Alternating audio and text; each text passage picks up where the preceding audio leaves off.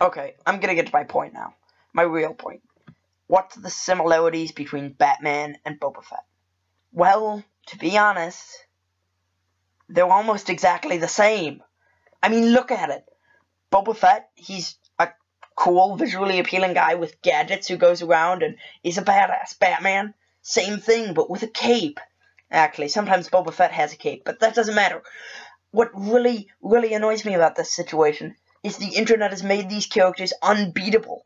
And you know what? It'd be fine if it was a comic book Batman, but it's not. If you have Zack Snyder's Batman fighting Zack Snyder's Superman, it's not gonna work. If you have Boba Fett fighting Luke Skywalker, it's not gonna work. Batman should be able to beat up criminals. Boba Fett should be able to beat up regular guys like Han Solo. Both can. Well, Boba Fett can, but the internet made him able to be. Batman, in the movies, should be able to beat up Superman. We should get a comic booky Batman, but we don't. They're basically the same character that nerd culture has made interesting and unbeatable because, I don't know, some money fetish, I guess, or some fetish for beating the crap out of people and having power over others. I don't like this. And you know what? I want it to stop. Now.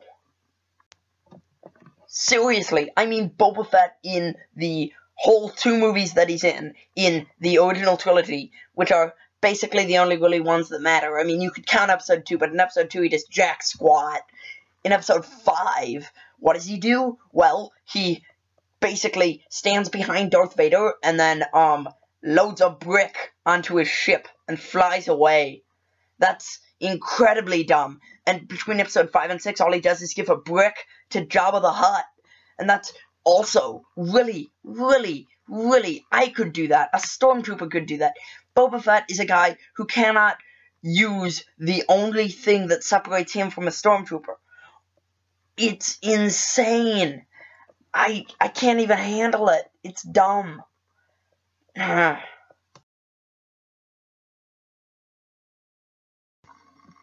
Okay, so really quick, I just want to talk about Boba Fett. Boba Fett is a stormtrooper with kind of cool armor who gets shot in the back and then jetpacks around, bumps into a wall, and falls into the Sarlacc. That's dumb. He's not cool. So shut up about him. Okay, before I go on a rant about Boba Fett, Batman. Relax, this is all gonna tie in eventually.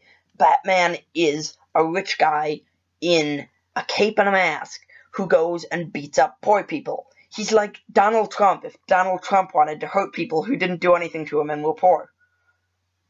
Okay, fine, that's a little too close to home. I'm sorry. But the point still stands. He's a guy who just beats up other people because he has money. And we love this because he's a money fetish for us. It just, it makes me angry. Okay, the internet, I have something to tell you. Something very important. Either go all comic booky with Batman, or go realistic with Batman. There is no middle ground. You can either have a Nolan-verse Batman, where Batman's a cop in a bulletproof armor who can punch people really hard, or you can have a more comic booky universe, like the new Scott Snyder run, where Batman can pilot a giant robot and beat up 100-foot-tall weed men. Either way, it works, but not together, which is what Zack Snyder tried to do, and that did not work. That Batman had no point in fighting Superman, but you know what would? A Batman who could pilot a giant robot would be able to beat up Superman. A Batman who could survive a fall out of an airplane could beat up Superman. A Batman who, I don't know, maybe could have an entire cave system collapse on him and survive but only get amnesia. How silly is that? But it'd work. He'd be able to beat Superman. In fact, in the comics, he did.